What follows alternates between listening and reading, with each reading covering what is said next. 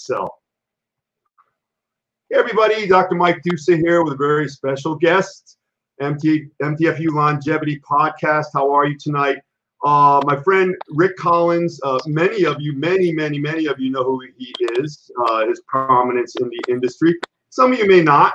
Some of you may need his services in good ways and sometimes not so good ways, although they hopefully turn out to be the best ways. Rick is known as America's lawyer for the bodybuilding, fitness, and dietary supplement industries, but I also describe attorney Rick Collins, as an iconoclast, meaning a person who doesn't really necessarily adhere to societal norms, because he's a man of many compartments. He does a lot of different things. He went to school. He got a full ride, went to Hofstra. He was this big muscular bodybuilder, and especially back then, I know Rick is at least around my age, so maybe 70s, 80s.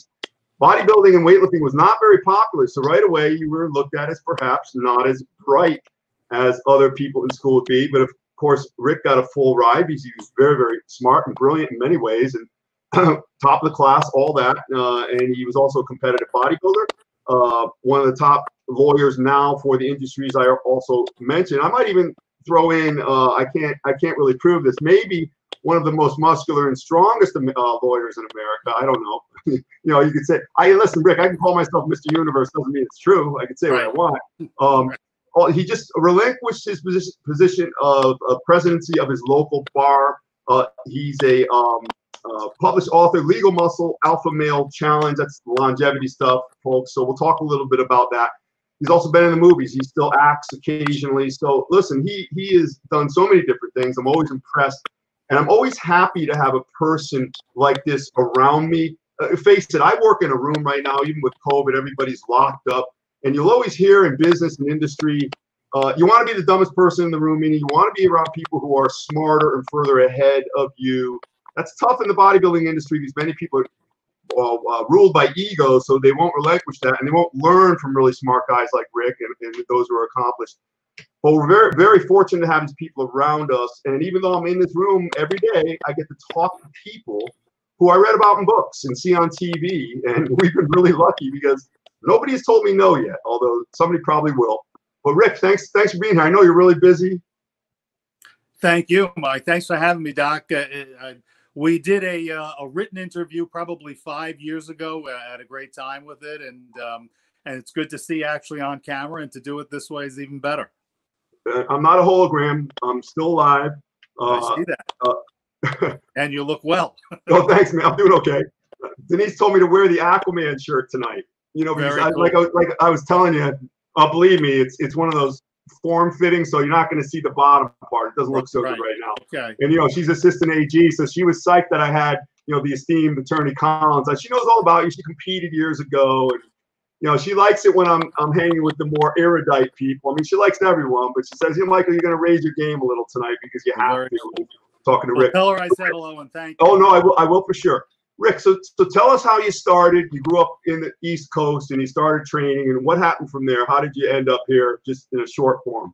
You know, it's funny that you say you mentioned Aquaman, right? Because I have a theory. I have a theory that bodybuilders of our era, and it may not be true anymore, but of our age, most of us started out, our original inspiration for training was comic book superheroes. Yes. And whether it was Aquaman or it was Daredevil or Superman or Batman, whatever it was. And I remember as a kid, you know, as a young teen, kind of, you know, looking through comic books and growing up with comic books, as this was obviously before all the other, you know, new media was out.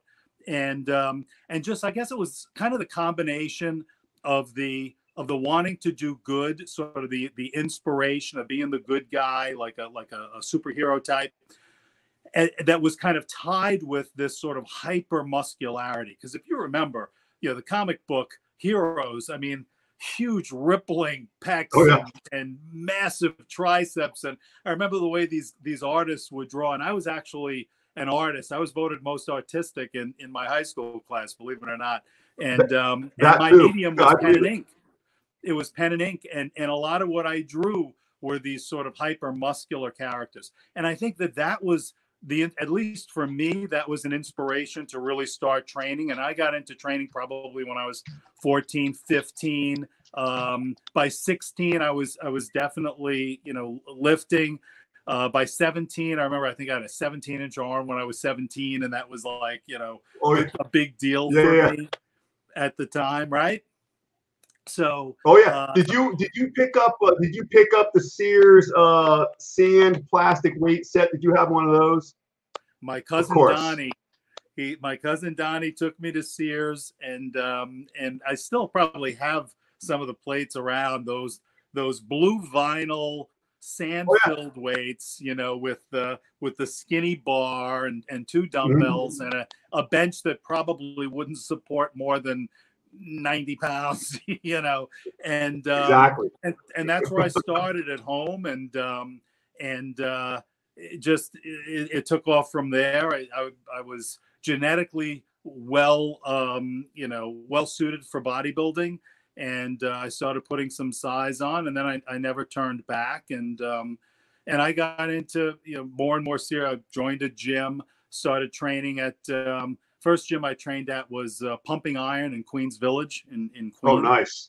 And hey, Rick, I gotta stop you. Don't you wish a place like that was still open now? That's hardcore, but I'm lucky enough to train now at Bev's, and Steve and Bev are great, and I. No, Rick, no, I'm not slighting those gyms. I'm saying, wouldn't you like to know a place like that still exists? Yeah, those really, really sort of hole in the wall places don't. I remember seeing the biggest guy I think I'd ever seen when I was like 17, 18 years old. You may not, I don't know if you remember this name, Harold Poole. Oh, of course. Remember Harold Poole? Yeah, I came in, I was in the first Mr. Olympia, I think second to Larry Scott, something like that. Yeah, he was great. So he walked into Pumping Iron when I was like 17 years old, and just like triceps like hams hanging off the back of his arm. And I was like, couldn't believe what I was seeing. And that inspired me that, this is possible. And I was going to keep pushing and keep training. And I did. And ultimately, when I was in college, I competed in bodybuilding. So I was a bodybuilder long before I was a lawyer.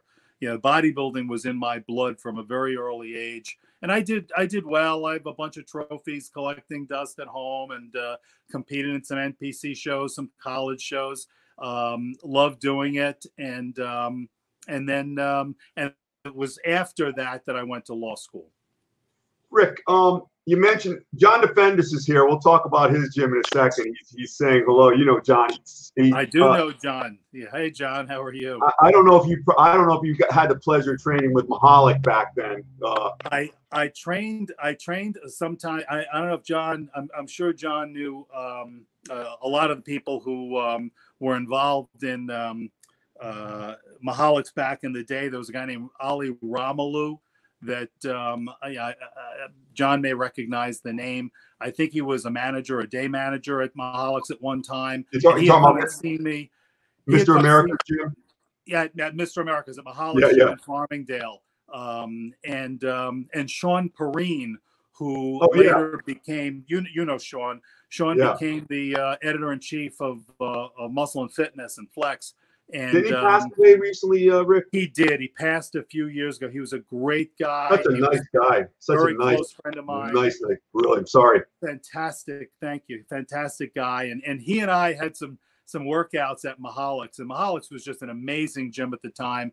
And John Defendis was a guy that I looked up to tremendously. And there are legends. I'm sure John would say some of them are true and some of them are not, about the maniacal workouts that he and Steve Mahalik had there, but they're legendary to this day. Rick, we're going to talk about PEDs, and I think you're a lot like me. I don't like to say I don't care about anything, those three words. Like, for instance, I wouldn't hire a person who has that attitude. I think everything must be afforded concern and consideration. But, I don't really use that in my calculus in judging a person. But, of course, it's part of your business, so we'll talk about it. So when I mentioned comic books, I was big in them, too. One of my best friends might be on here. His name's Ron Garney. He's a Marvel comic book artist. He's one of the top guys. And we've talked about it.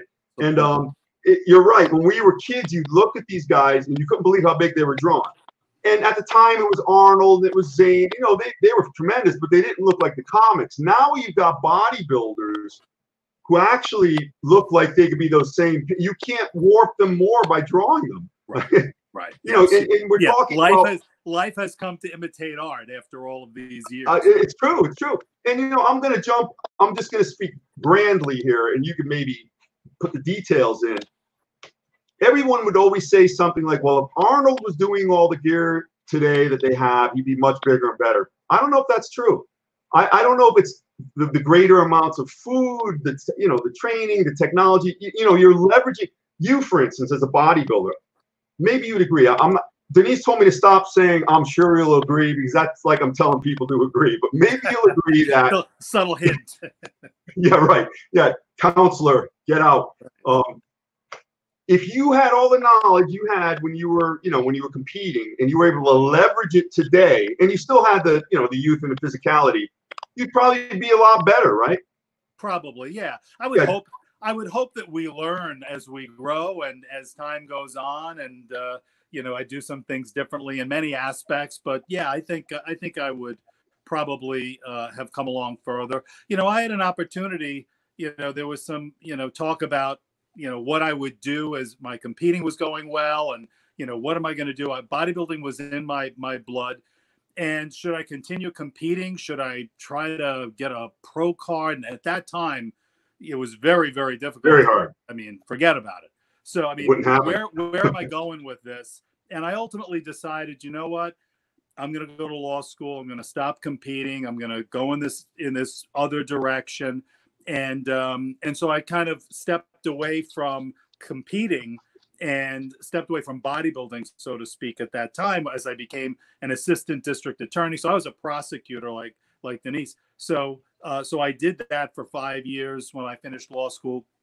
But it's ironic, I guess, that after the years went by, I'm probably more involved in bodybuilding than I ever would have been had I just continued, you know, competing in regional shows or something like that. You kind of I came full circle to where I belonged, because I worked with Ben Weeder. I became counsel to the IFBB, now the Pro League. So I've worked with Arnold. I spent a day in Arnold's office on Santa Monica. That's cool. My law firm represented Sly Stallone's nutrition company back when he had it. So for me, as a kid who grew up, you know, idolizing bodybuilding and those icons, you know, I actually became more involved through the legal channel, I think, than I ever would have been had I taken the more traditional approach. You know, Rick, it's often said people look at you differently than you look at yourself. Almost always. You know, you're with yourself all the time, so you lose the perspective. But I feel I'm talking to the go-to guy, like in your profession, in the niche that you carved out, because there's many different ways to practice law, obviously. You're like Arnold for that. I mean, you're like the guy that you've developed top of consciousness, which is very powerful. I don't know if you advertise, doesn't matter to me, but you probably don't have to depend on that anyhow, right? A lot of my clientele comes through word of mouth. I mean, people know who I am, and if you're in any way involved in performance enhanced substances or in the business of selling supplements that are maybe on the darker side of gray, so to speak, you probably have me on speed dial, or you should. And I love what I do. I know the territory. There aren't a lot of criminal defense lawyers who would know an Anavar from an aspirin. You know, I mean, it's outside their wheelhouse. They can deal with cocaine and heroin, or, you know, domestic violence case or whatever. But there's very few lawyers who really know this territory. And so, you know, whether I'm in a courtroom in New York or a courtroom in Florida or in California, if it's a steroid case, when it comes to sort of the subject matter of the case, I'm going to know it backwards and forwards. And so I get hired to come to, I've traveled this whole country. I've had steroid, SARMs, peptide, research chemical, tainted supplement cases all across the country. And I love what I do. I'm lucky enough to be able to be a criminal defense lawyer that typically doesn't represent people who've hurt people physically or even economically, which is so rare for a criminal defense lawyer to be able to do that. Hey Rick, is that often part of your argument, or your, you know, how you sew it up, or you present it to the judge? Look, this person has never been in trouble. They're not making any money. They're not hurting anyone, but perhaps some of them do make a lot of money. But oh no, that's true, right? But it's not like they're making money through fraud or through stealing it, or, you know, or somebody, there's a victim who now is, you know, out their money because they invested in some land scheme. And so those aren't my cases. My law partners, I'm the unusual one in my law firm, because I've got partners that do bread and butter criminal defense and personal injury and car accidents. So we've got a firm that has many divisions and is a full service law firm. But for what I do, I am so grateful to be able to represent a clientele that I can identify with, that identify with me, that I think like me personally, and I like them personally. They're my clients are very often the guys that I would, you know, be spotting in a gym or would ask to spot me in a gym, and that's a cool thing, you know. Very so cool. I'm grateful. Obviously, my practice both gets people out of trouble, you know, if they're in trouble, and keeps them out of trouble. And so we do a lot of work in the dietary supplement industry, claims and labels and trademarks, to make sure that, you know, plaintiffs' lawyers or trademark holders don't come after you. And I enjoy that too. I enjoy working with supplement companies all the time, and I do a lot of that.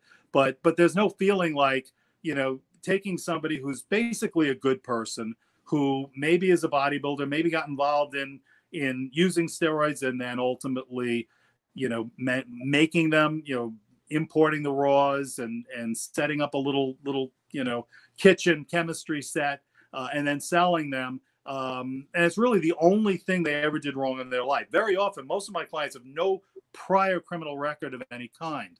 And so to take that person and do everything that I can possibly humanly do to try to save that person from a fate that sometimes prosecutors would like to see them have, is just, that's a challenge for me. That's exciting for me, and that's gratifying for me. Rick, I literally have at least one guy watching this, and he's potentially in trouble with some of the aforementioned.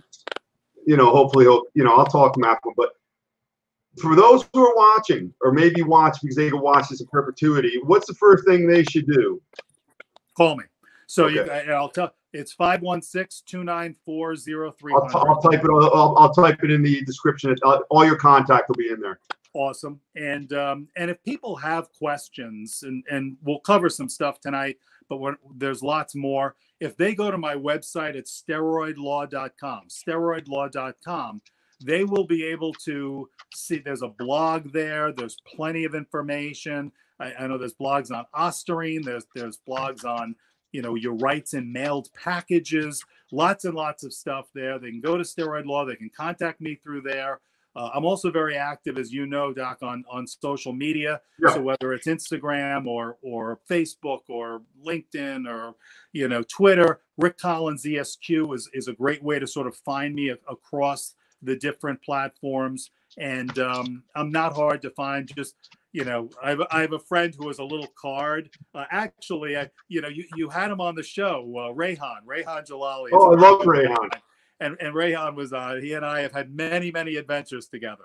Yeah, he's a great guy. He sometimes hands out a little business card that he made up as a goof, and it's his name, and simply his contact is Google me. That's nice. That's smart. That's actually pretty smart. It's hey, Rick, Rick, that being said, so the dynamics of your practice, it sounds like you stick exclusively to what we're talking about. You don't do any of the injury stuff. you're the guy for the supplements and the PEDs and things like that, right? Yeah. Occasionally I'll take another type of criminal case, and I've had some wacky ones, and some I've enjoyed, but by and large, I'd say 95% of my criminal caseload is in this sort of bodybuilding, fitness wheelhouse. I've represented doctors who've been involved in prescribing testosterone or anabolic steroids in a manner that either law enforcement or a medical licensing board thinks was not for a medical purpose. I've represented athletes who were accused of doping. In some cases they did. In other cases they didn't. I represented a boxer by the name of Sam Solomon. I don't know if you've heard of him. He was #1 middleweight boxer in the world. Nicest guy, Australian guy, and funny guy. And he took a dietary supplement that he bought over the counter in a legitimate, dietary supplement, natural product store. Asked the manager of the store, in his Australian accent, I might now. Come on now, I can't test positive. I'm a drug-tested athlete, so I can't take anything bad. Are you sure this won't mess me up? And he was assured, that's my best Australian, he was assured that there was nothing in there. And he actually had the manager call the manufacturer of the product in a different country. And I actually got the phone record showing that at the time he was in the store. That was the due diligence that he used before he took that product. Lo and behold, that product caused him to test positive for a little known stimulant. And he wound up beating the German champion in Dusseldorf, Germany. Then, had his purse taken away, failed the test afterwards. I wound up being called in. And so I was one of the team of lawyers that represented Sam in his fight against the Germans. It was like World War III, because the Germans, they didn't like their guy losing the fight to the Australian. And so they wanted to disqualify him and not only take away his purse and his winning the fight, but take away his ranking, which would have pushed him so far down that he wasn't a young man. And so, he was closer to the end of his career than the beginning, and it would have been devastating. We wound up fighting, and I actually demanded a sample of Sam's urine, and I had it sent to a lab here to test. And my theory was he never should have been tested for that particular substance because the bout agreement did not provide for that. And so he really didn't test positive. According to the rules, so to speak, he was in compliance. And so I asked a different lab to test according to the rules that were set forth in the bout agreement. They came back, they said, well, then by those rules, he's negative. So I did a huge press release. Sam Solomon exonerated. The Germans went ballistic. How could you say that? He tested positive. You tested for the wrong things. And I'm like, no. You tested for the wrong things. You did. And so ultimately I was able to get Sam's ranking back. He fought that same German again. He beat the German again without any issues. And then he went on to his next fight was $1 million purse. So Sam went out in style. And none of that would have happened if we hadn't really aggressively fought back. That could be a book or a movie because it was a good outcome. Yeah, it was a great outcome. Great. I got and then one he invited me out at the tail end of his career. He fought out in Washington State, and he invited me out there to see him fight. And just a great guy, really good. That's guy. cool. Speaking of great guys, you said Sam Solomon. I thought you said Dan Solomon, who I just had on here. I think. Another great friend of mine. I don't know if Dan got to mention it, but Dan and I are new board members of the International Sports Hall of Fame, which was the last, the Arnold, you probably heard this year, the Arnold, a lot of it was canceled. The trade show, the expo was canceled, but some events still went on. And one of the events that went on was the induction ceremony for the International Sports Hall of Fame, which is run by Dr. Rob Goldman. Bob Goldman does it, and he does a fantastic job. And his main assistant, who does all the heavy lifting, is a guy named Fairfax Hackley. I don't know if you know. No, I know who he is. Just a fantastic guy.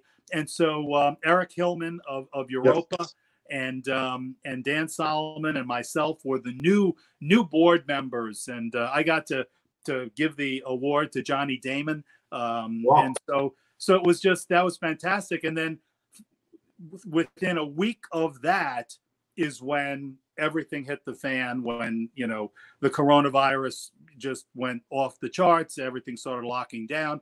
You're in Connecticut. Here in New York, we're still pretty locked down. So, nice. I see it. Our gyms are still closed. I'm Rick, training in my basement as best I can. I don't have to tell you, I'm not training. I don't have anything here. I will say this, and you would likely have this type of mindset because there's two things. There's positivity and optimism. Positivity is kind of BS. You just push yourself through the day. Optimism is you can see past the din that's going on right now and know that you're going to be everything's going to be in a good place again. So I say all will be well. And for the people who are just so down all the time, I say, well, if that's how you think, why are you getting out of bed? So we gotta fight through. I don't know how long it's going to go. I mean, we're still here talking. The lights are still running. There's still things that could be done. It's certainly disruptive, to say the least.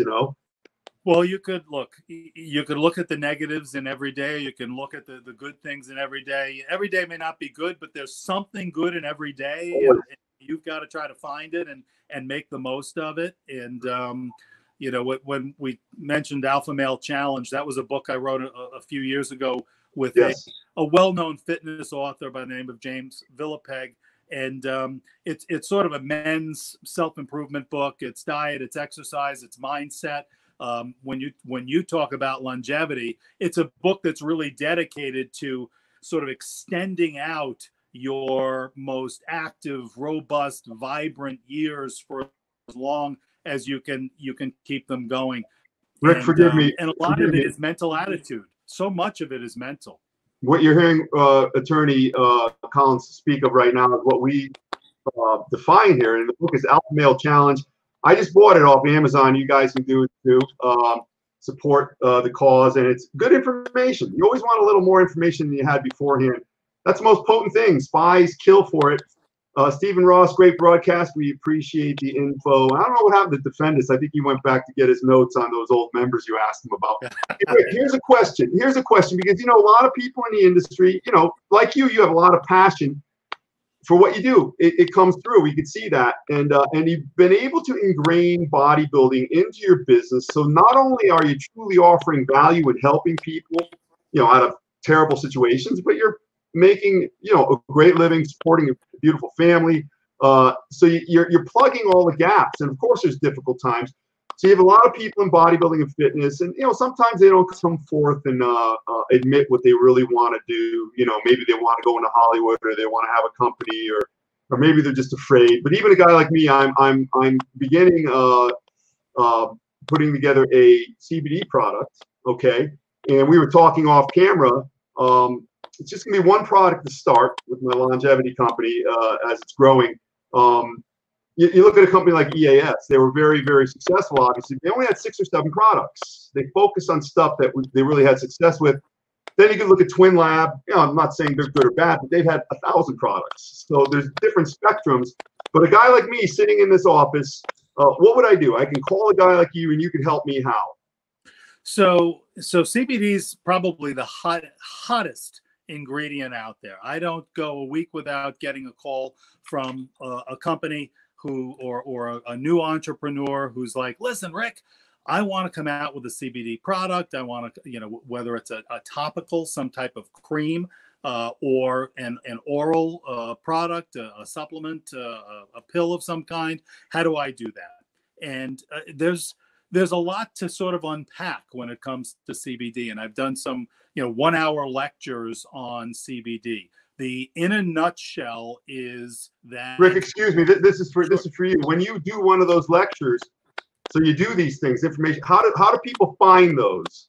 go back to this. But remember, I asked you that because people, I would go to one myself. Sure. Oh, absolutely. So, well, as far as the CBD goes, a lot of people are confused about it. A lot of people think it's perfectly legal to sell CBD as a dietary supplement ingredient because there was a change in the law, what they call the Farm Bill, the 2018 Farm Bill, that basically said if there's a very small amount of THC, less than 0.3% of THC in a product, that it is no longer to be considered a controlled substance. So the DEA's it doesn't have jurisdiction because it's hemp, it's not marijuana. And so that was a hemp specific act. The problem is, putting all of that aside, the DEA is placated, so to speak. But the FDA has taken the position that CBD is not an ingredient that they will recognize as a lawful dietary ingredient in a dietary supplement. So from FDA's position, and they've sent out warning letters to companies that market CBD products. Most, not all, but the vast majority were to companies who are making disease claims. By that, I mean, there are some companies that say some crazy things about CBD. If you come out with a CBD product and you say it's going to cure somebody's cancer, or it's going to prevent a heart attack, or any sort of drug claim, a disease drug claim, you're going to get a warning letter from FDA. And if you don't stop, then worse things can happen. So FDA's position is still anti-CBD. However, you can go into virtually any mom and pop drugstore. You can go into a convenience store. You can go online, and you can buy thousands of CBD products that are available to consumers. And so you're looking at that and you're saying, well, Rick, how could it be illegal? Because, it's literally everywhere. And that's FDA's big problem now, is that they've taken a position that all of that is illegal, but they're not really acting on that in any significant way to chill the market. There's a few warning letters here and there, but it's not really changing things. And so most lawyers in this area believe that at some point there's going to have to be some pathway created for a legal CBD type of product or product lines to be able to come out and get to consumers, whether it'll be limited in terms of the potency or the serving sizes or how much comes out or what the age of consumers should be. Obviously, there are concerns that FDA has expressed about it from a safety standpoint, including, how much is too much? If you start taking a CBD gummy and CBD cereal for breakfast and a CBD drink at lunch and, CBD all day long, at some point, could you take in enough that you would test positive for THC on an athletic drug test, or if you're in law enforcement or something like that? So these are things that are going to have to be worked out over time. I think the genie is out of the bottle, and it's going to be extremely difficult for FDA to put it back into the bottle if they're really dedicated to that. But, I've got my finger on the pulse of sort of how things are going. And so anybody who's interested in getting into that market can certainly call me. I get a lot of calls on CBD. I still get calls on SARMs, and I don't know if you've covered, Yeah, we were going to talk about that. You just helped me with questions, because I will call you. But let me ask you a question as far as labeling and claims. Well, it's like being on the internet. I'm a licensed physician here in Connecticut. I see a lot of people. Listen, the egregiousness that I see. I don't give any advice on the internet. I offer information. There's a difference, I think. Sure, I cannot give advice, either ethically or in good conscience, if you're not right here with me. Somebody can say, well, I've got this pain in my back. Now, if I suck, and I do a lot of things, sucking for the most part is not one of them. But, if I suck, I'm going to say, well, you sprained your psoas muscle. That could be an infection from the prostate. It could be a process from the kidney. It could be cancer. Who the hell knows? So that's why, that being said, as far as message delivery, develop a product. Is it okay to say this helps with versus it's a cure? Because I know the cure is a very dangerous word to use. Yeah, and that's one of the things we do is sort of help companies with the language, you know, of what supports something rather than prevents something. Right. And so, but the devil's in the details, you know, inflammation, for example. Everybody's concerned about inflammation these days. If you put on a supplement product that it, you know, resolves inflammation or helps with inflammation, inflammation would be a disease state without saying more. So FDA has a problem with that.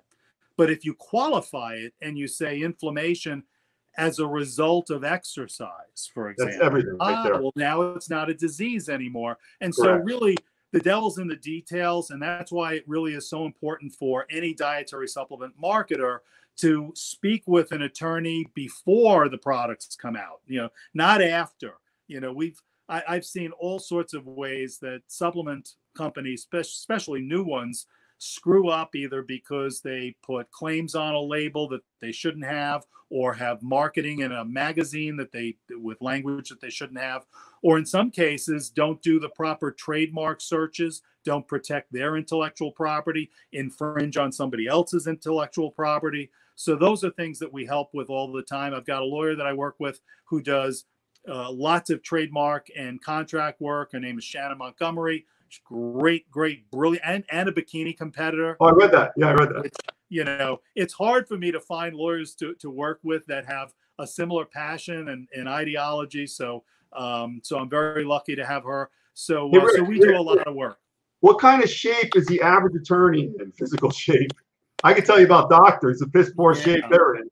You know, it's funny. I just finished the presidency of the Nassau County Bar Association. Yes. Congratulations on that. It was a high honor, and I loved it. It's one of the largest. I think it's still the largest suburban bar association in the country. Something like 5,000 lawyers. So I was the leader of that during a very difficult time, which was the whole lockdown, coronavirus pandemic thing. And now I've been asked to work on a task force with the New York State Bar Association specific to attorney fitness, and not fitness to practice, fitness in terms of physical fitness. Wow. And so I'm working on that, and it's a recognition that, you know, lawyers are very stressed. They work long hours. They, you know, sometimes they're sitting at their desks all day. If they're trial lawyers, there's a lot of stress involved. And so they don't exercise. Many don't exercise as they should. Many don't eat as they should. And so you've got, you know, like in other professions, but certainly with lawyers, you've got health issues. So so we're going to work on trying to get lawyers healthier, get them more fit. You know, I've trained throughout this pandemic. I was one of the lucky ones. I got a Bowflex, and this is not an, you know, I have no affiliation with Bowflex, but it was an adjustable dumbbell set that I managed to get just before they sold out of them, and they became very hard to get. So it goes up to 52, 53 pounds. Look, you know, I'm not setting any records with it, but it's enough with some push-ups. And I saw Chef Rush on your show the other day. And I was hanging out with him a little bit at the Arnold back in March. And you know, I'm standing. Look, you know, I'm 230, and you know, I work out a lot, and you know, suits are hard. I see you push heavy weight. I pushed some heavy weight, but I felt like I was a 4-year-old kid standing next to Chef Rush. His arm was bigger than my waist. I mean, it was like utterly ridiculous. You saw him, and he does push-ups galore. I mean, he's a huge push-up guy. So if I could have a chest like this, so I've been doing a lot of push-ups and what I can with the dumbbells, and you know, look, it's working. I'm gonna try to keep making gains until they put me in the box. You know, Rick, a somewhat rhetorical question. What time do you train in the morning? That's not really it. But would you be as successful and have the energy for all of your various endeavors, obviously your main business as well, if you didn't train? Let's say you foresaw all of that, got, you know, stopped, you know, turned to whatever, lost all your muscle. Would you still be where you are now? No, no, and you and I have talked about this before, and I think that being a bodybuilder gives you a skill set that makes you more successful in anything that you do, and particularly being a competitive bodybuilder, having gotten, having done the contest prep, having gone through the meal prepping and the sacrifices, the dietary sacrifices, the not going out with your friends because you got to get up and train, or not wanting to blow your diet, the getting up early in the morning. And I used to train, after pumping iron, I trained at Valencia Health Club in Elmont. I don't know if you've ever heard of that, but that was another. The one in California? No. It was in Elmont, New York. I have heard of that. It wasn't, it was a great gym. It wasn't huge, but it had great equipment. Eddie Perez, Lenny Venata, and Bobby Strom were all involved there. And Eddie was the one who did a lot of my contest prep back when I was competing. And, I think that what you learn from bodybuilding, specifically contest bodybuilding, is discipline, is sacrifice, is patience, because you're not going to get a 20-inch arm in a week. You're going to have to work at it day in and day out, week in, month in, year in. You got to be in it for the long haul. It's commitment. And Rick, would you agree with what our friend John Romano said on this channel? He said, I asked him, what does it really take? And he goes, you must, and this isn't very sellable, but you must suffer. You think so? And I will say, John is one of my dearest friends, oldest friends in this industry. I like John. John actually, John brought me in to write for Muscular Development magazine when he was the editor-in-chief of MD, close to 20 years ago. Yeah, 19 years. And he's the one who really pushed me to write Legal Muscle, which was the book that I wrote in 2002 about steroids in American law, culture, politics, sports, you name it. And is that still available also on Amazon? It's out of print, but people say they find it somewhere on eBay, and it probably costs a lot these days. Yeah. But there are some issues out there, a few left, but yeah. So John really pushed me to write that book, and that book really put me on the map and has allowed me to do the kind of practice that I have now. So in terms of suffering, I think so. I think there has to be a certain amount of suffering, sacrifice. I might call it sacrifice more, but you can't have everything. You've got to make your choices. You want to go out and party with your friends when you're 20 years old, go out and party, and don't train the next day because you're hungover, or make the sacrifice and, get on stage and show yourself at your best. It's also problem solving and being creative and working ways. Look, you get an injury. There's nobody who hasn't had an injury in bodybuilding, or it's a weak point. It's a body part that's lagging. You've got to come up with ways of training around these problems and without stopping training. I tore my tricep a number of years ago, and I was back in the gym in less than a week, in a sling, training everything else. I was training the other arm, and I had great training partners. I still have great training partners over at Bev's. It's a great gym, and I give a shout out to my training partners, my posse, my crew. They're great guys. But they would load hammer strength for me, and I was able to do one arm chest, one arm shoulders, one arm lateral raises, one arm pull downs on. Hammer strength equipment is great for one arm unilateral training. Yep. Because of another friend of mine, Ron Norman. I don't know if you know Ron. What's his last name? Ron Norman. I don't think so. No. Good guy. And he had turned me on to some research, which I further looked into, that there is a contralateral effect to unilateral training neurologically. So neurologically, the fibers cross.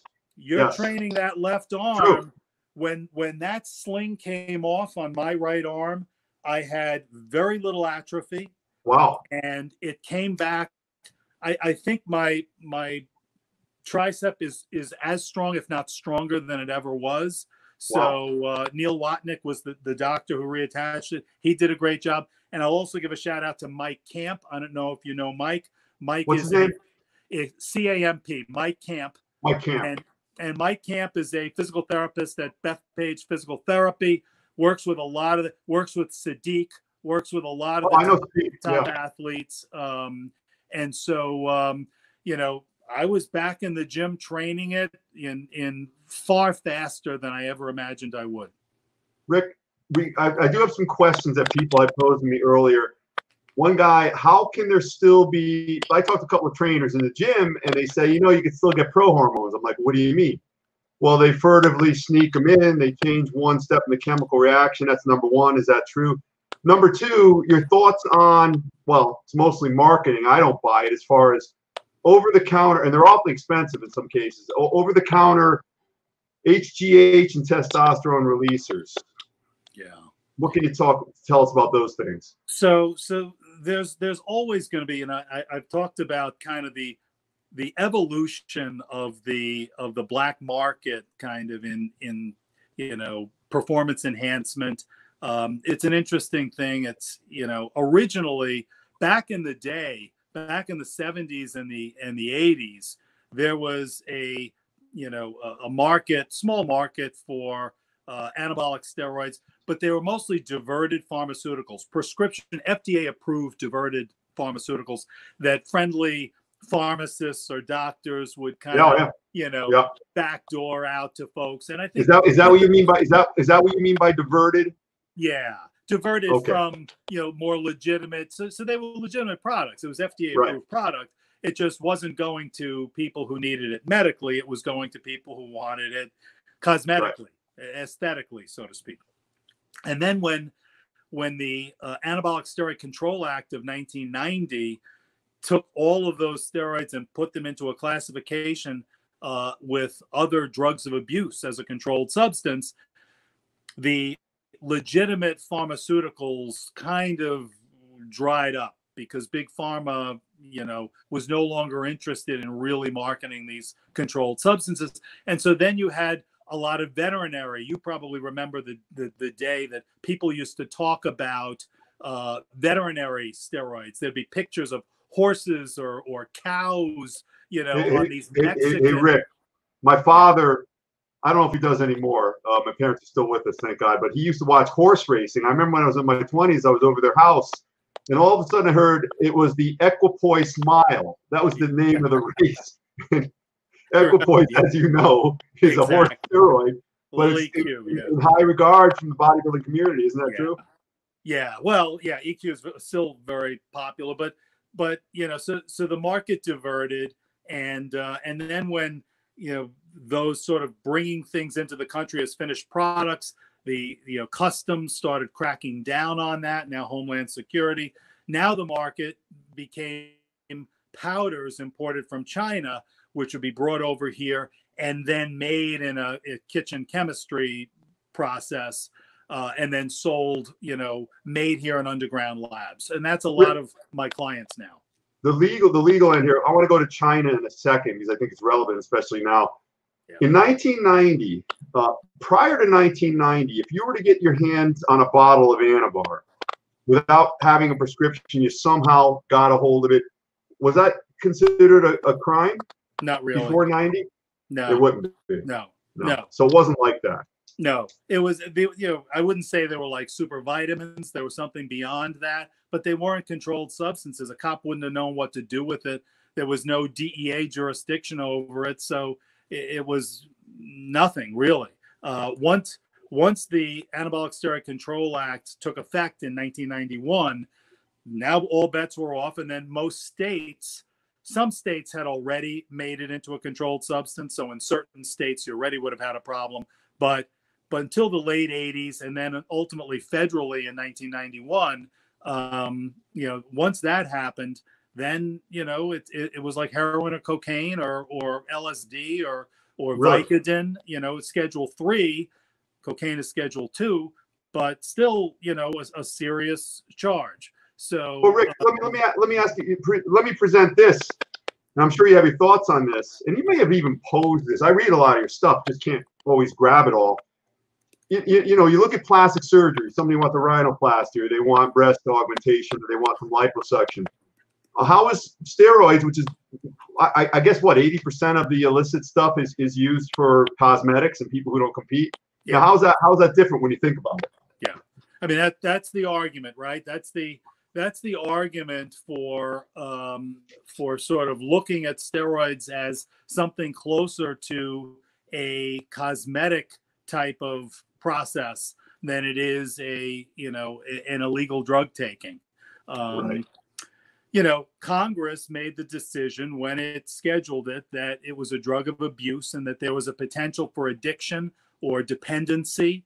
You know, I'm not sure everything is potentially, training is addictive to people. So you could get dependent on virtually anything. I've never been really that impressed by that research. I think there's a strong argument that steroids, you know, would be something that could be put into the arsenal of licensed, educated, knowledgeable physicians to use in a judicious way for cosmetic enhancement. I think that probably could happen. And in some ways, probably would be safer than what it is now, which is a black market where people don't go to the doctor, where people get products that are not FDA approved. They don't get, you know, monitored. They're not supervised.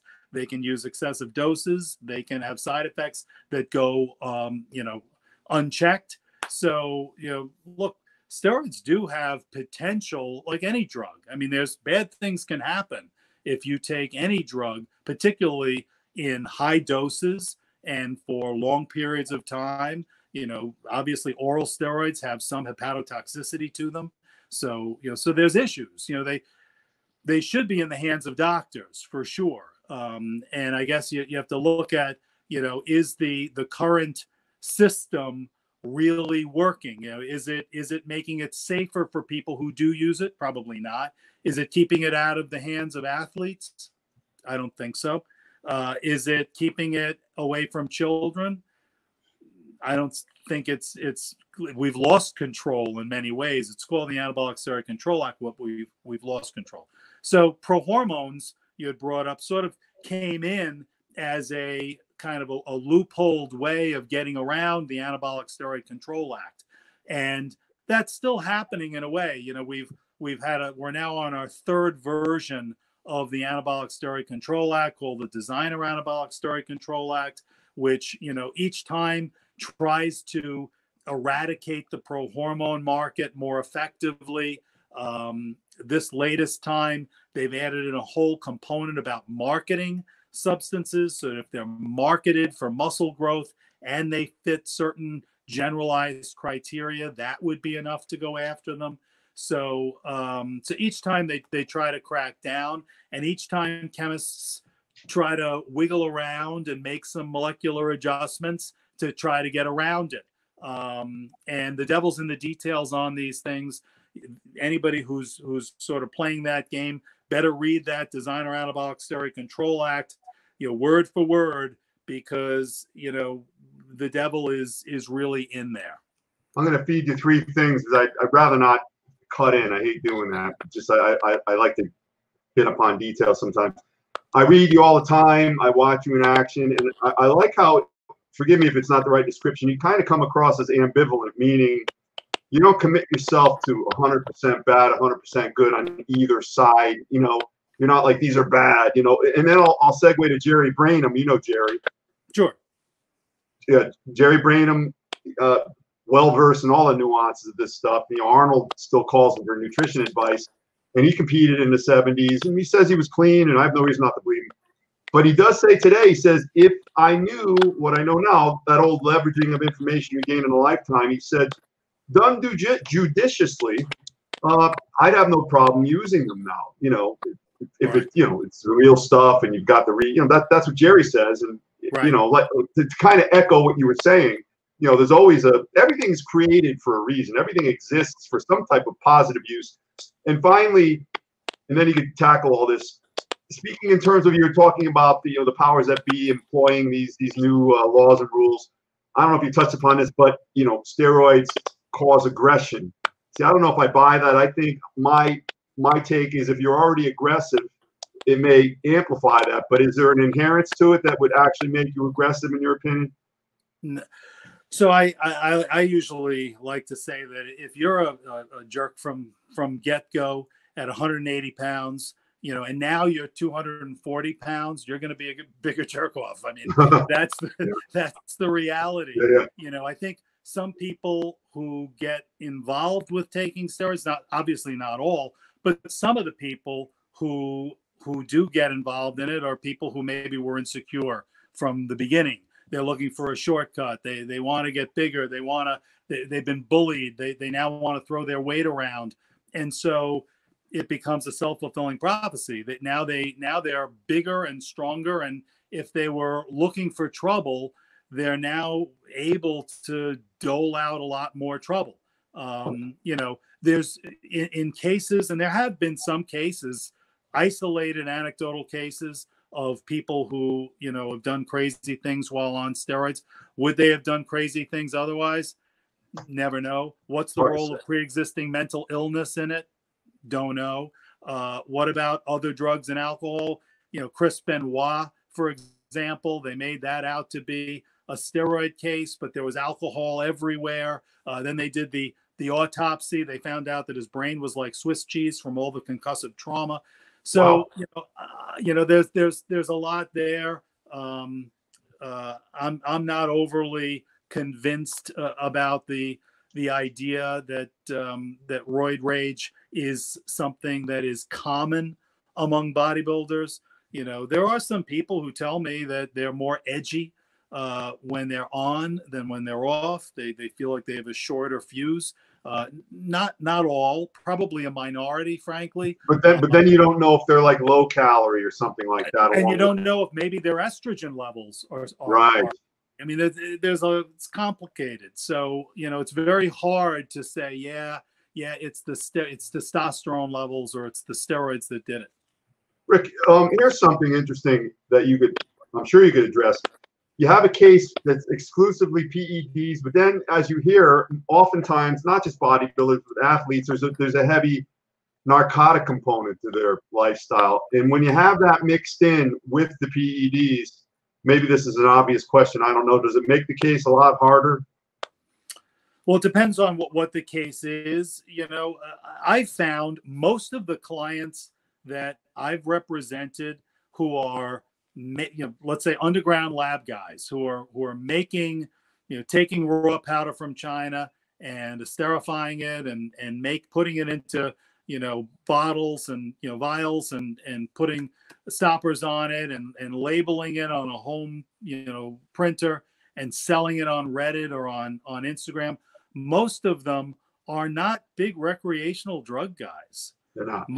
No, that's not what I find. I think there's some research that actually says that you can categorize steroid users into sort of different, buckets. And one bucket is this bucket of guys who are health conscious. Maybe they're dissatisfied with their natural progression. They start using steroids. They like the effects. They become converted. They're believers. And so they start making some stuff for themselves and then for some friends. And then, hey, this is a way to make some money. But they're not big rec drug guys. Then there are also the steroid users who are just, there are some guys who just love drugs, whether it's cocaine or whatever. Yeah. And so, I'm a cokehead and you know what? I'm going to be a jacked up cokehead and I'm going to have bigger muscles. And that's a different profile. I don't see that in what I do as often. I think the media maybe some people in the media might like to make that more prevalent.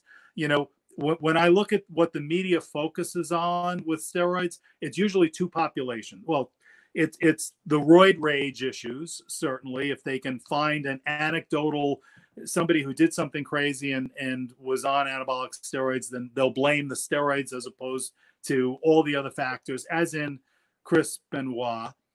But it's usually either cheating athletes, whether it's a professional athlete, an Olympic athlete, whatever. So now there's a stigma of cheating. There's an unethical lapse that's attributed, and that's always been sort of something that's put a stigma on anabolic steroids in a way that is not on any other sort of cosmetic improvement, whether it's breast augmentation, liposuction, rhinoplasty. We could go on and on. These are cosmetic procedures that have no ethical. Nobody's saying you're a cheater because you got breast implants.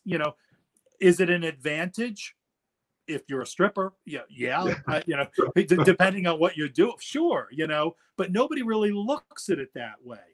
But with steroids, even if you're not competing, even if you're just doing it, hey, look, I'm 40 years old. I've just gotten divorced. Maybe I don't feel so good about myself.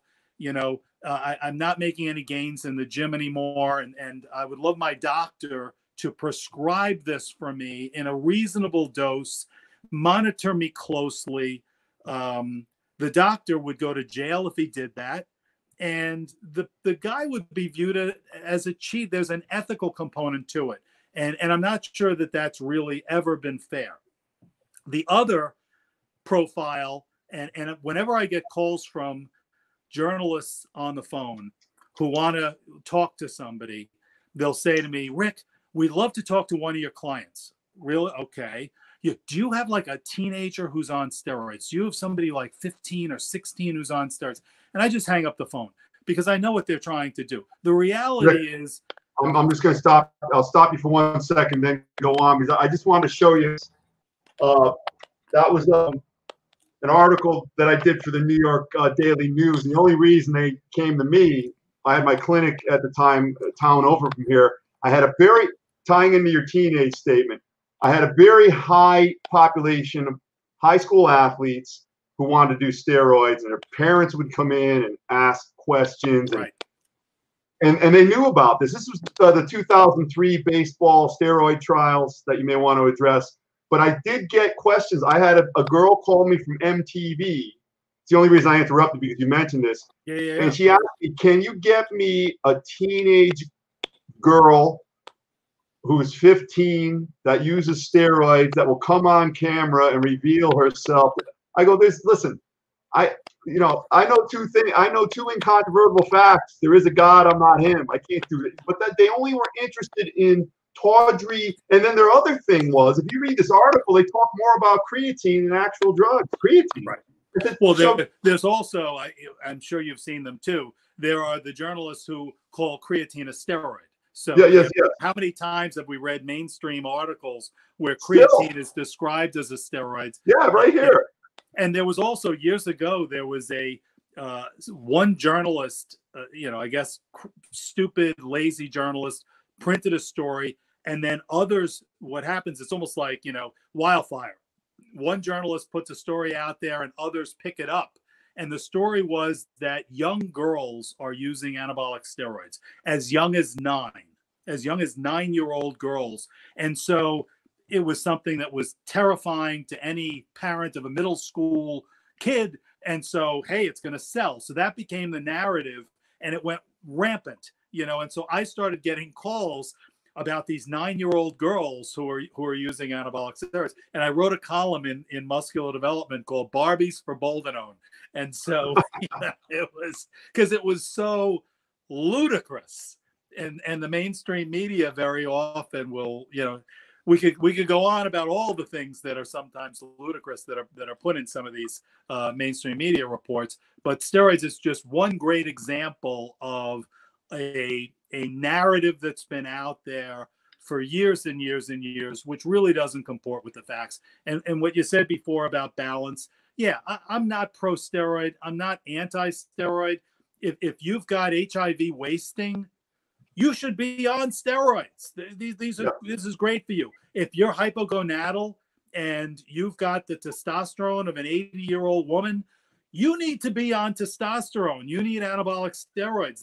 This is good. You know, if you're a 14-year-old kid who, you know, has some, you know, bullying issues and is, you know, very insecure and wants to use steroids because it's a quick fix and that I'm going to show them, I'm going to get back at everybody. Steroids are very, very bad. Don't use them. So it really depends on the context, right? And certainly there's a difference between do you know what a difference between 200 milligrams of testosterone a week for a man and 2,000 milligrams of gear a week. You know, if you could do bad things and hurt yourself. So the devil is in the details, and that's why I kind of get back to the ideas. It probably should be doctors who are involved in this process, and not, you know, not somebody who's cooking it in his on you know, pie tins in his oven. That's probably not where it should be going. I want to talk about doctors in a second, but Brady Henderson has a question for you. Heart disease is our #1 killer. Do you believe steroid use exacerbates this, or could it? Because it's a case by case, obviously. But what do you think? You know, I've had this discussion a lot, and you know, the disclaimer: I'm a lawyer, not a doctor. I think, right. To paraphrase, you know, Scotty on Star Trek, you know. But you may play one in a movie eventually, because we'll talk right. about that. Maybe. You know, Denise and I were already. I don't know if we could do this. We're going to try to find everyone. Rick is one of the stars of the movie Toxic Avenger 2. And you can even look them up on IMDb. I have all these panels in here, so I can like research everything. Research. Real research.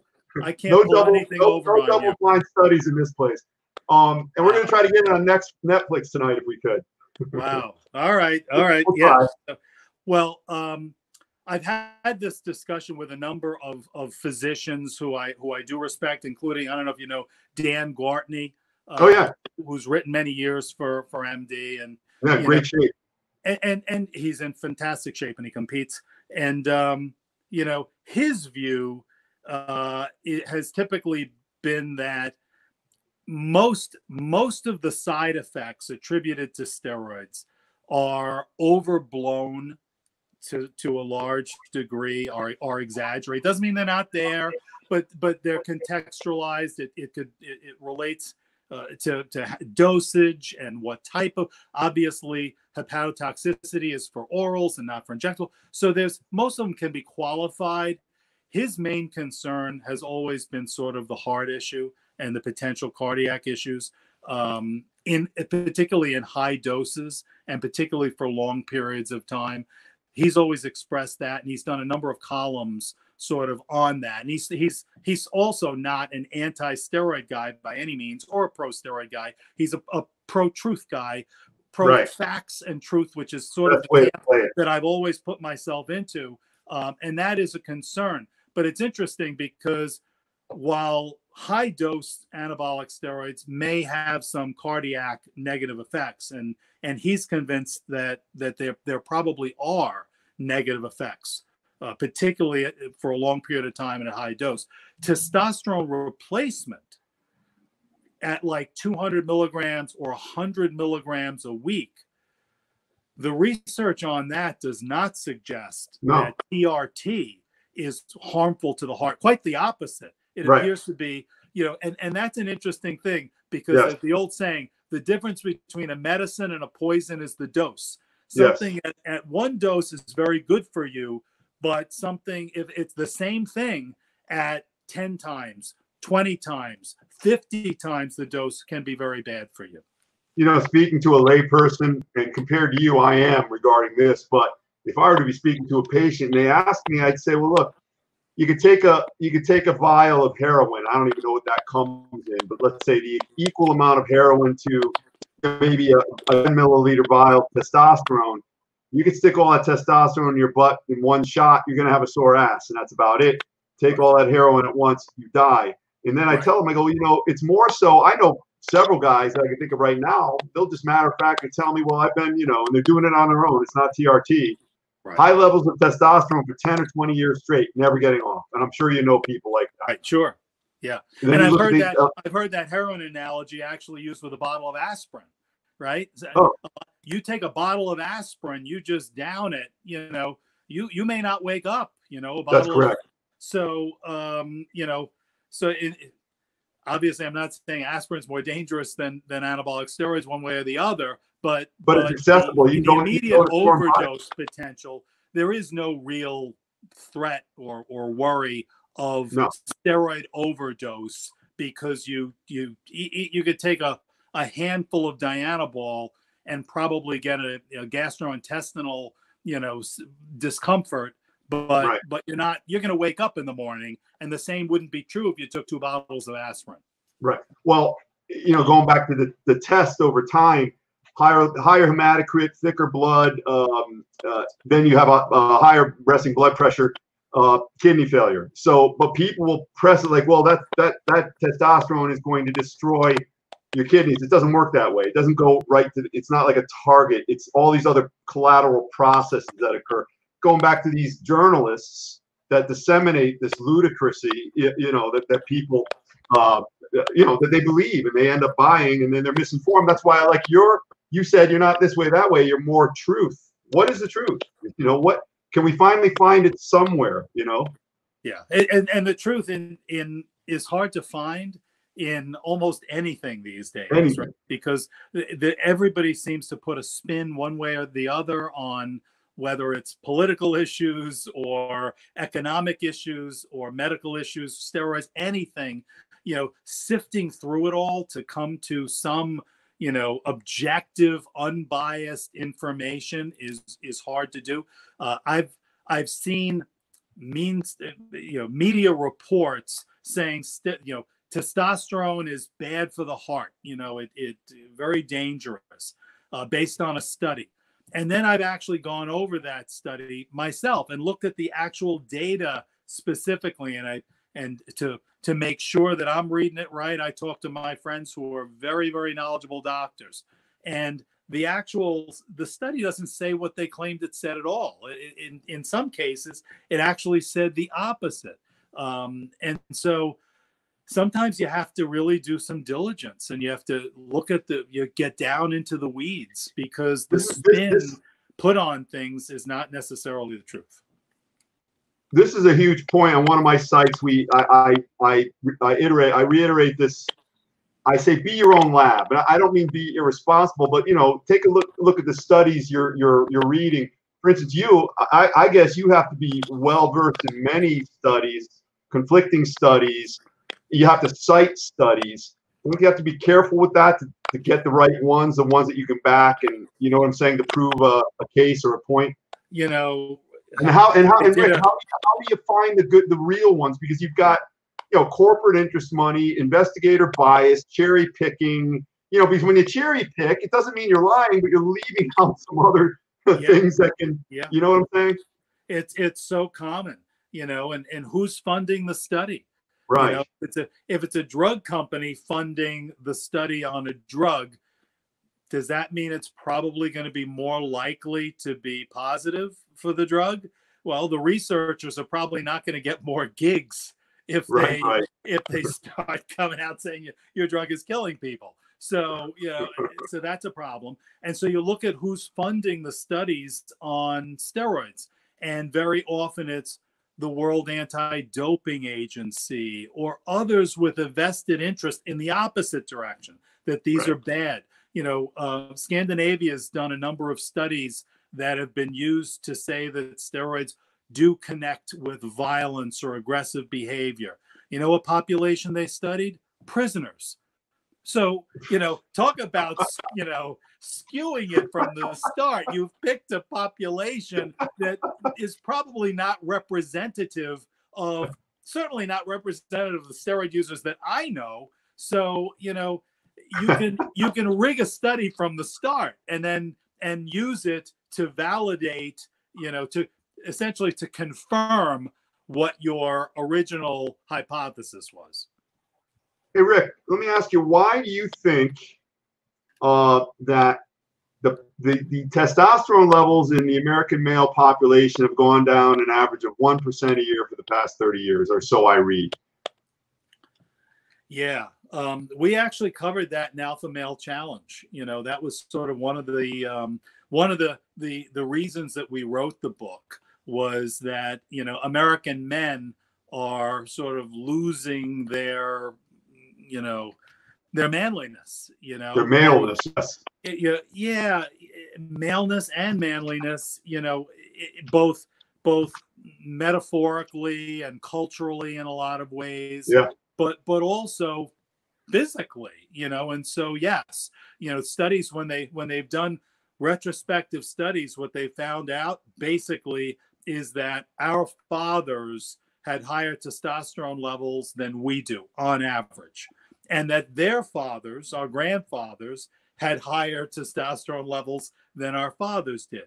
And nobody really knows why. There are different theories. There are phthalates and chemicals in our diet, or a million reasons but it's all speculation. And there's really nobody who knows why they're getting lower, but they are getting lower. So we've got this, longitudinal, over generations of lowering testosterone.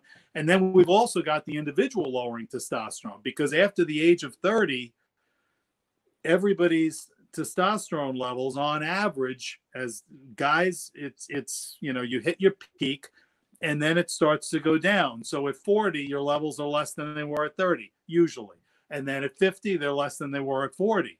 And so Alpha Male Challenge was sort of our way of kind of trying to reinvigorate and reignite the alpha male attitude, the alpha attitude for men as they age. And there's a whole section, for example, on courage, on exercising courage like a muscle. If you don't use it, it's going to atrophy. It's going to go away. When I was just starting to write it, I've never had an issue with heights. And when I hit like 40 or so, I remember being up on the roof doing some work on my roof and getting this like kind of queasy feeling, I never had before, just getting a little, uncomfortable with heights. So, I confront. I'm the kind of guy, I'll confront. I'm not going to accept that weakness. I'm going to find a way to overcome that weakness. And so I scheduled a skydive, which is something that I never really thought about. Skydive? A skydive. A skydive. And did you have this in a magazine? I saw this somewhere. I did. Okay. So I wrote about it in Muscular Development. And I saw that. And I did it for charity, because I figured, God forbid, if it goes bad, at least I'll be remembered kindly, So see, Rick, if it went bad, I don't know who I'd be talking to instead of you right now. Talking to me now. Who would be the new legal muscle? Maybe your associate, the bikini competitor. I got to groom somebody. If there's somebody out there, call me. But yeah, so I did it, and I did out of tiny little plane. You go up 13,000, 13,500, and it's a tandem jump, and you do it out. You jump out of the plane, and I got to tell you, it's those final moments are pretty scary. Are they? When you're kind of. Did you ever do a skydive? My 80-year-old mother has, but I haven't. Well, I tell everybody, you should do it. You should do it. It's the kind of thing I think everybody should do, because and I tell people, the more frightened you are of doing it, the more you get out of it. So if you're just like an adrenaline junkie and your feeling is, yeah, I'm going to do it, that was great, okay, it's nice. But if you're the kind of person who's terrified of heights, of falling out of a moving airplane, and it's the last thing you'd ever want to do.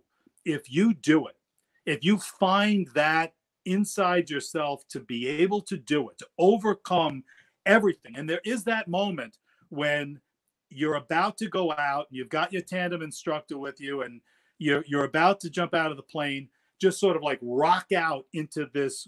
You're looking at the curve of the earth. You're looking down, 2.5 miles, and you're saying to yourself, you know what? Statistically, this is going to be okay. Statistically, right. It's going to be fine. But in that possible 1 in a million that it goes bad, you have to just be able to say, F it. F it. That's right. I'm in. And when you say that and you rock out of the plane, it's almost like you've got to be willing to let it all go. You got to be willing to, you're taking that chance that it could go, and you're just going to release it. And it's such a catharsis, and it's so empowering when you land. And you were going to land safely. Realistically, you were going to be fine. But subjectively, when you land, it is as if you have kicked death in the nuts. It is as if you have, it's almost a feeling of such empowerment. It's almost like immortality has been bestowed on you. It's an amazing feeling. Hey, Rick, you know, I'm now a licensed skydiver. Oh, are you really? I am. I'm laughing now because the way you describe this is so, you're so plugged in that it provides this picturesqueness, like I'm almost doing it, you know? You tell me when you're ready. I will. Hey, Rick, the original premise, though, you were talking about low T over time and you hit 40, and maybe that was relative to having queasiness. But the point was, and many good points, and then we got a question here from Brian again. Yeah, like you said, it's imperative to keep it high enough because of all those, you know, all the comorbidities that go along with having resting. Even doctors who, some of them just don't know. Most of them don't know. They'll say, well, we're going to give you 100 milligrams every 2 weeks. I'm like, every 2 weeks? Right. The serum your blood serum levels doing this sinus wave are less healthy than just keeping them low in the first place, right? Well, certainly the dangers of hypogonadal condition, you know, from cardiac, from depression, from just everything, you know, certainly low T is a dangerous thing. And, you know, being in that mid-normal, healthy range, you know, I'm not saying being 2,000 nanograms per deciliter or, you know, some of my, you know, clients maybe are well beyond that. And that's not necessarily, you know, a healthy thing. But to be in the normal, high normal range, yeah, no, it's a great thing. And if you're feeling bad, you know, a doctor should be able to help you. The problem is a lot of the traditional endocrinologists just, you know, they've read these, you know, abridged versions of studies that have been, you know, trotted out there to say, you know, testosterone is bad. And so if you have even if you're at like 320, let's say, which is very on the bell curve is very, very low. Yeah. They're like, well, you're normal. That's exactly what they say. I'm not going to give you. Are you crazy? Get out of my office. You know.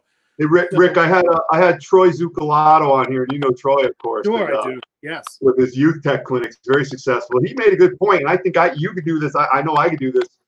You could just look at someone, and you know their physical countenance. You know their skin is kind of doughy. They have this look. Their head hanging. You can tell that they're low T just looking at them. Now, that's not a clinical diagnosis, but projection is also part of good health. Let me read Brian Semple's statement here. Our largest gym in Quebec City is going to defy the government and open next week. The owner has good lawyers. I know you're in the States, but I believe some have done the same in your country. I'd like to know what you think of this.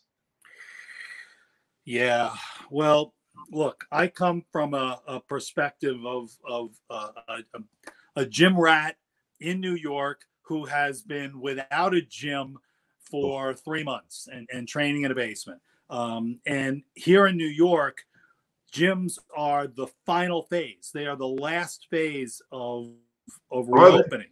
In other states, they were in the first phase. So it's you know, it really depends on where you are. And it depends on what the state rules are. You know, in some states, you may have seen there were gym owners who, you know, were arrested. A guy in California was actually arrested. He was on here. I had him on here. That's Mark Pacheco. Mm-hmm. He's still open too. And Lou out in San Diego area. So there's, you know, look, I would never recommend that somebody, you know, violate the law in a way that if it's a specific ordinance that you could be arrested for, it's a problem. Do I agree that gyms should be closed? It's a tough question. You know, on the one hand, you know, it's the way that makes you healthy.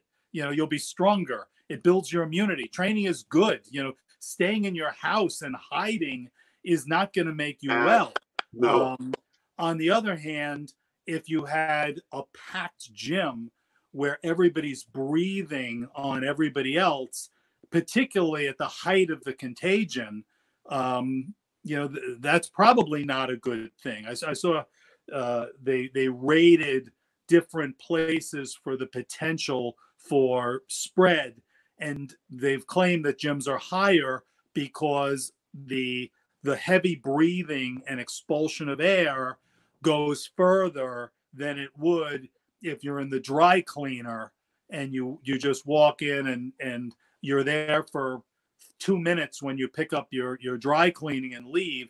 In the gym, you're there for an hour and you're expelling a lot of air. So look, there are issues there. And I say this as a person who wants the gyms open today, you know, but I recognize there are some issues there, but I think that they could be solved by separation of equipment, by, you know, titrating who comes in and how long they stay and how close they get to other people. And the fact that in many places gyms weren't allowed to even, you know, try to set up something that would lower the risk, you know, is something, you know, I'm not wild about as a person who really believes in training. I have to mention Mark Pacheco was not arrested. He got closed down, then he reopened. Yeah, it was Lou Uridel out in. Yeah, he did get arrested, huh? Wow. Yeah, he got arrested. I mean, you know. Would you represent? I mean, would this be out of your arena representing a gym owner who got? I mean, would they even need that? Would it just be a fine, or what do you think ultimately would happen? I guess it would depend on the jurisdiction what the potential risks would be.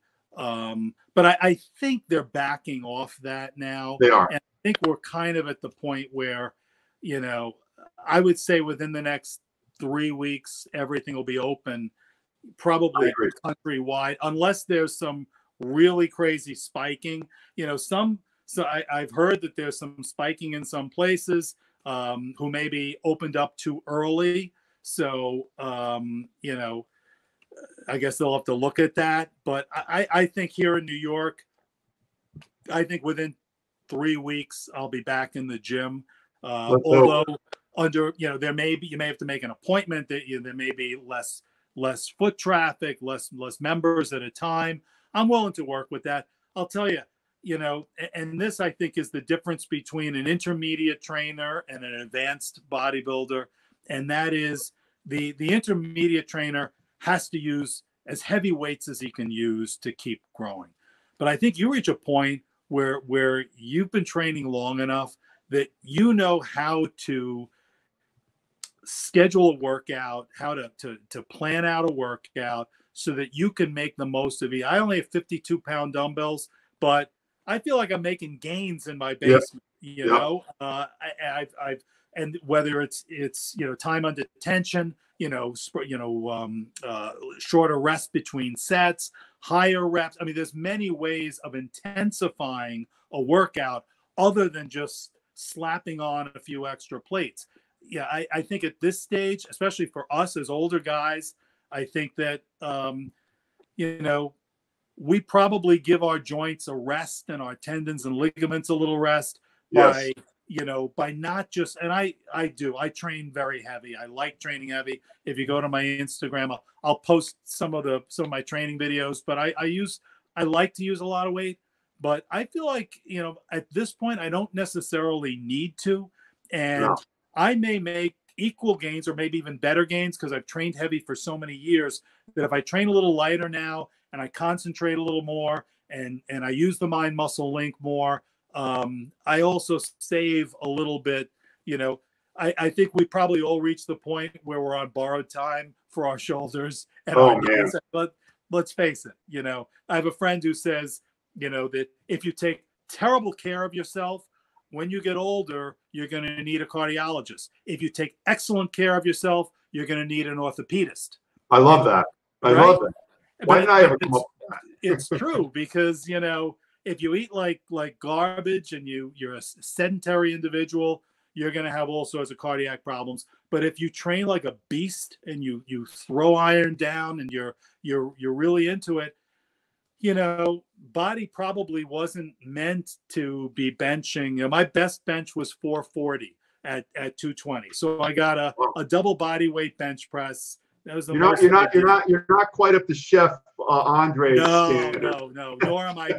I'm literally the size of Chef's tricep. My whole body. No. But when I stay next to Chef, I'm a tattoo on his neck, man. I got nothing going. And he's such a nice guy.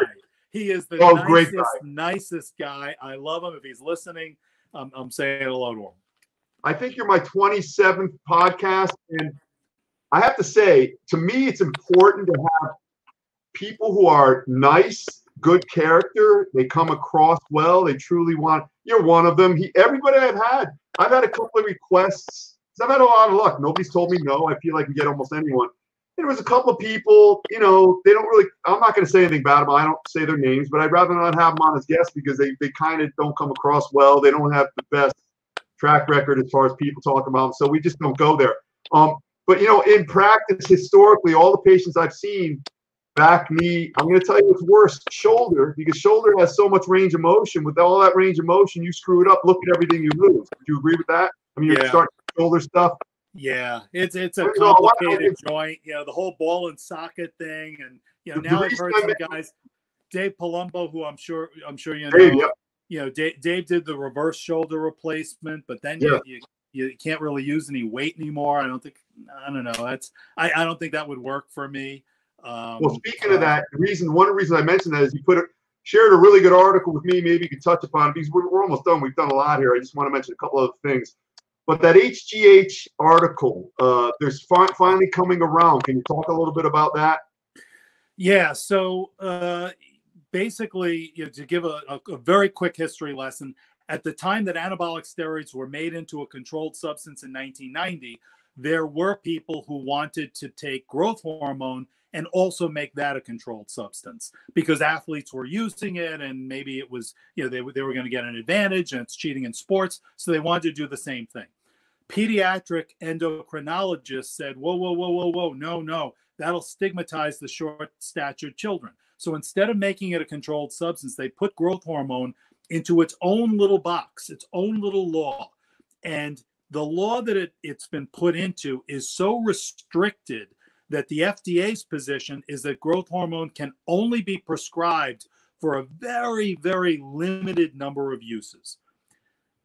Injury repair, recovery from trauma, recovery from surgery is not what is on that list. So you can't prescribe growth hormone for any of those things. And so there's very little research into it.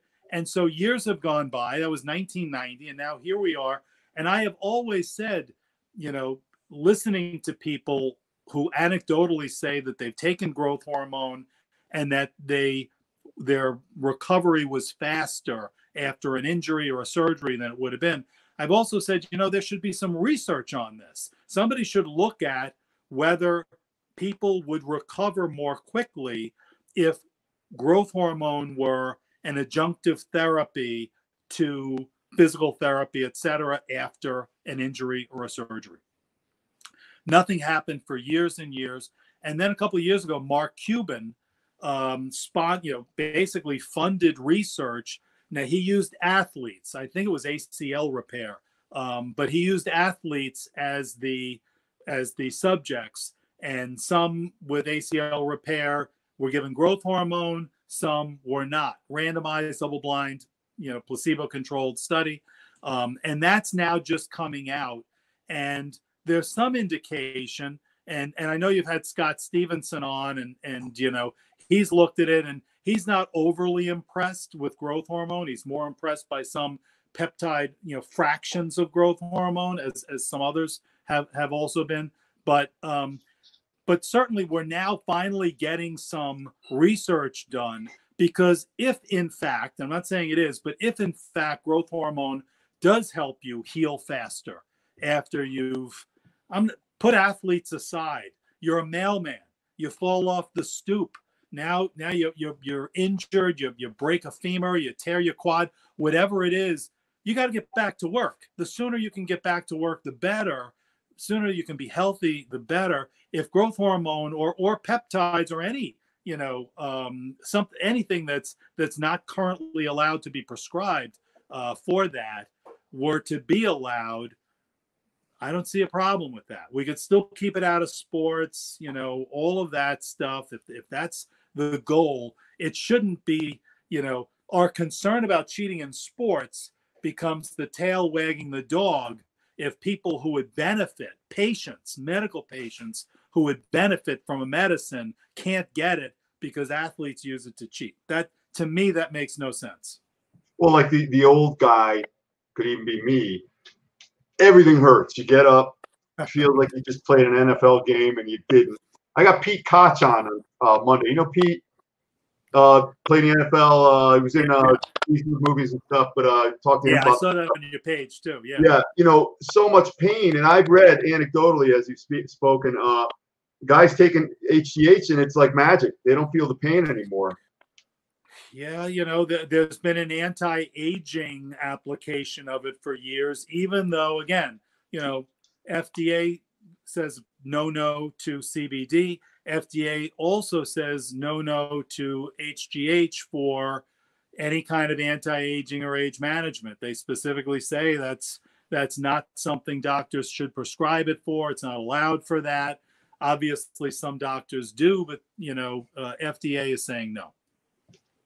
Finally, one of the final things I wanted to mention, in light of the way things are now in the world, and from what you hear, and you reference this, powders coming from China. Now there's all kinds of embargoes and trade restrictions and who knows what else with China. I'm assuming that a lot of that's going to be cut off. I know Mexico's been cut off, and I'm talking about the guys, unfortunately this is a big part of it, not literally, but making the stuff in their bathtubs. What happens now if that gets cut off? Because people still, want to get their stuff. I've often said in some of these interviews, there's a certain percentage, we've been fighting the drug war for 40 plus years at this point. Drug usage rates pretty much haven't changed that much. So we've been fighting a war that, it's hard to actually quantify any success to it. That's true. Because I think there's a certain percentage of people who want to get high. And that is going to continue however you legislate it. There's going to be a demand. And hey, Rick, some of those people might even be on Capitol Hill. We never know. But that's, with recreational drugs, that's the way I see it.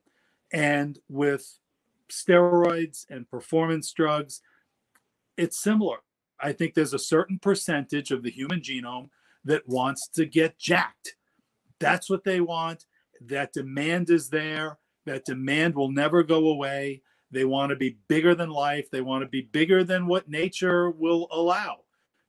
And as long as there's that demand, there will be that supply, whether it is finding alternative sources, whether it's, a deeper black market out of China, whether it goes to Eastern Europe or somewhere else where it's been before. There's always going to be a demand, and there'll always be a supply that comes to it. I think SARMs, which we touched on a little bit. Oh, Brady Henderson just asked, we hear a lot about steroids and HGH. Do you have any thoughts on SARMs? You read his mind. They're all over the internet. So like SARMs and prohormones were alternatives that were demanded. And so the demand is there. So the supply appeared. SARMs, selective androgen receptor modulators, for those unfamiliar with it. These are chemicals synthesized in a lab. Some of them are in drug pipelines to be pharmaceutical drugs. Others are just these chemicals that are not allowed to be prescribed or available as drugs. And so one of them is Ostarine. So they're available in two ways. There have been companies that have sold Ostarine and some other similar SARMs as dietary supplements. And they don't qualify for the definition of a dietary supplement. So those companies, some of them have gotten in trouble. They're probably still out there as dietary supplements, but there's a risk to those companies selling them. The other way that they're sold is as research chemicals. And you're probably familiar with this, Doc. There's this whole market out there that bodybuilders, it's in your face, that bodybuilders are aware of, where different types of ancillary drugs that bodybuilders use, some of them are, Viagra knockoffs, sildenafil, vardenafil. Others are fat burners, clenbuterol. Others are tamoxifen, clomiphene. Different types of drugs that ameliorate or prevent side effects from steroid use or whatnot, that are available not for human use, for people to buy. And it'll say right on there, SARMs, not for human use, for research purposes only. And those companies have gotten in trouble for selling them, because it's the theory by the government is it's fraud. You're saying it's not for human use, but you're selling it to people under circumstances that make it obvious that the only people who would be buying it would be people who were using it for human use. You're saying it's for research. You're not selling it to research labs or to institutions or academic places. You're selling it. You're taking an order from Young and Huge Guns at AOL.com and shipping it to his college dorm. So, there's issues there. So, broader than that, though, is I've represented a lot of people who sell SARMs on, in both of those categories. And some of them, look, the black market is a place where there's good and bad, and you take some risks when you take something and inject it into your body that you've bought from somebody who made it in their kitchen. And I have clients that are meticulous, they're fastidious, and the quality of their SARMs, of their peptides, is as close as you could get to, GMP compliant, but I've also had clients who are not so meticulous. I can think of one situation where, the order was from China. When he was making it, he kind of mixed up two chemicals. So what he was selling as one SARM was actually something else entirely. So people were taking something thinking they got an apple and they were getting an orange. And that's the risk that you take. There's no legal pathway for these SARMs or for many of the peptides, some of the peptides that are out there. And so you take your chances, with what you get. Rick, quickly, is the penalty, I mean, again, this is another broad type of question, but let's say you got somebody who's selling, fake gear and they get busted on that. It's very damaging to a lot of people. Is there any way out for them, or they're just going to have to take the hit, or what? It depends on the circumstances. I've represented people on fake gear cases, and it depends on all the circumstances. I've had fake HGH cases. I will say that most of my cases, when I see steroid cases, it's not fake gear. And I know Bill Llewellyn. I don't know if you've had Bill on the show. Yep. If not, yeah. So, I've got his book. Yep. Bill's great, and Bill has done studies to kind of look at counterfeits and how much is real and how much is fake, and it kind of varies over time. But I've certainly seen underdosed products, and I've seen products that were purporting to be one thing but were actually another. So even in terms of clomiphene, tamoxifen, and anastrozole, letrozole issues. So, again, this when the black market is the way that people get something and there's a substantial demand for it, sometimes the black market creates a lot of problems, and the effort by the congressmen and legislators to crack down on something something actually kind of backfires and it causes problems that may in some cases be more significant than if you had taken another approach. Everything that Rick is talking about tonight, Attorney Collins, is basically we're talking about longevity. That's the end result. You want to look good, you want to feel good, you want to keep those telomeres in your body lengthened. The longer they stay long, the longer you live, and you live well, and you age without getting old. When can we call you the Honorable Rick Collins? It seems like a normal progression. Yeah, I have no interest in the bench at this point. I love what I do. I should mention that anybody who's interested in this whole steroid issue and wants to see a great movie, I don't know if you've seen Bigger, Stronger, Faster, but it's a great documentary by a good friend of mine, Chris Bell. I'm in the movie, but don't see it for that. See it because it's just a great documentary, and it really covers a lot of the territory that I covered in the Legal Muscle book in a very visual way with a great narrative, a great story. So I highly recommend that. You know, Doc, I love what I do. I don't intend to stop at any time soon. I like traveling. I like my clients. You know, if you go to some of my social media pages, a lot of the people who follow me are past clients, you know, and they tell other clients, you know, to hire me. You know, if you go to my review sites, Avo or lawyers.com, you can see reviews. My clients, you know, and I get along really well. I think they know that I fight for them. I think they know that I don't judge them. I understand them. I come from a similar background. So I got an attitude of gratitude, Doc. I'm the happiest guy. Rick, that comes across. I have Chris Bell scheduled for this show. I watched the movie twice, saw you in it. I also recommend C.T. Fletcher's movie. C.T. is coming on with Chef Rush. We're gonna have them together, and I'm that'll be a fun good company because you're getting a lot of A-listers. Yeah, no, I love it. Hey, Rick, I'm like you. I'm still a doctor, and I'm you know building a longevity business, but like you, I like to do what I like to do, and if I can involve it in a helpful way. I know very little, but what I know real well, and I dropped ego and dogma a long time ago because it's the only way you're going to get to where you want to go. And you mentioned it earlier, progressing slowly over time is the key.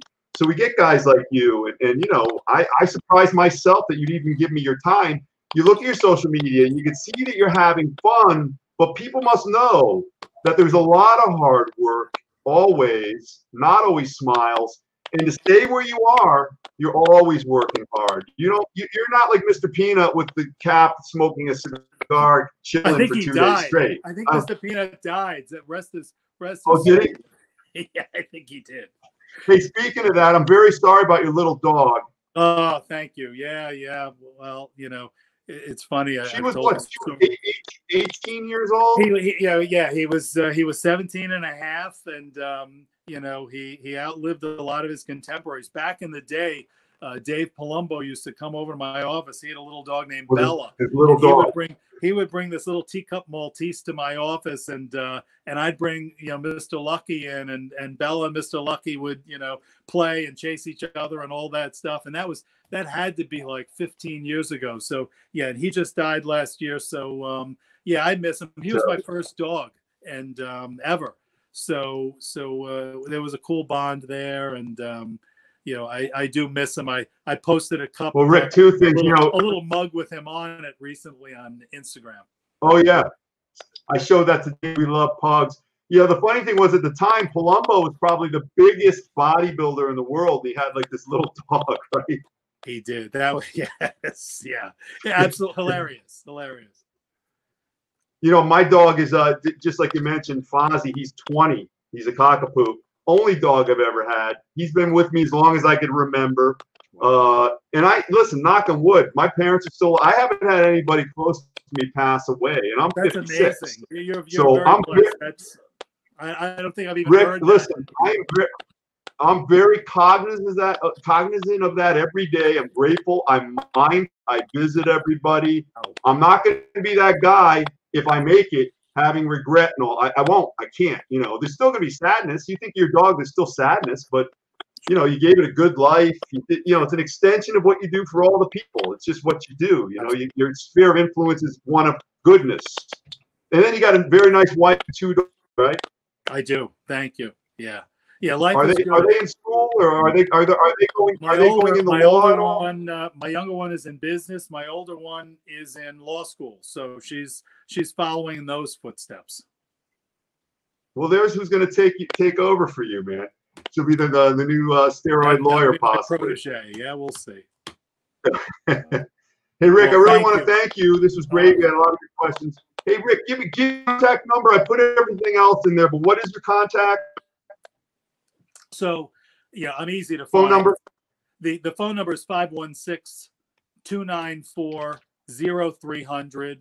You know, people can keep it on speed dial if they ever need me, either in an emergency or for anybody who's starting a supplement company or involved in a supplement company or has a legal problem in sports nutrition. Certainly reach out to me. Anybody with, you know, as a drug tested athlete with questions or problems can reach out to me. I love what I do. I appreciate you giving me the opportunity to chat with you. It's always a lot of fun, and maybe we'll do it again sometime.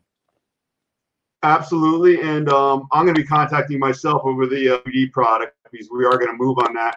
And anybody here, listen, Rick is not only a good guy, a good human. I'm glad that people like him are out there, just that we know there's still people building and doing good things. You see a lot of bad all the time. But use him as a resource. I know a couple of members contact me kind of on the down low. What should I do? You know, sometimes they're slow to pull the trigger, Rick. You know that. They don't call right away, or they got to hear it again and again. But don't wait, because if you have a problem, it's like that IRS bill that comes and you just keep the envelope there without opening it. It's just going to grow and grow and grow, and that's going to have a big problem. And I can't help you with that. So, Rick, thanks again, man. I'm going to shoot you a note. I want to thank everybody here tonight, and tomorrow we'll be here with another friend of yours, John Hansen, natural Mr. Sure. No, John, Universe, Mr. Olympia. Very cool. Good stuff. Rick, somebody called me a bodybuilding historian. I said, no. That'd be John Hansen. He knows. Yeah, John Hansen remembers pages from 30 years ago. Good All right, Rick, good night, man. Be well and continue to go forth and conquer. Thanks so much. Be well. I'll see you online. All right. Good night, everybody. Thank you.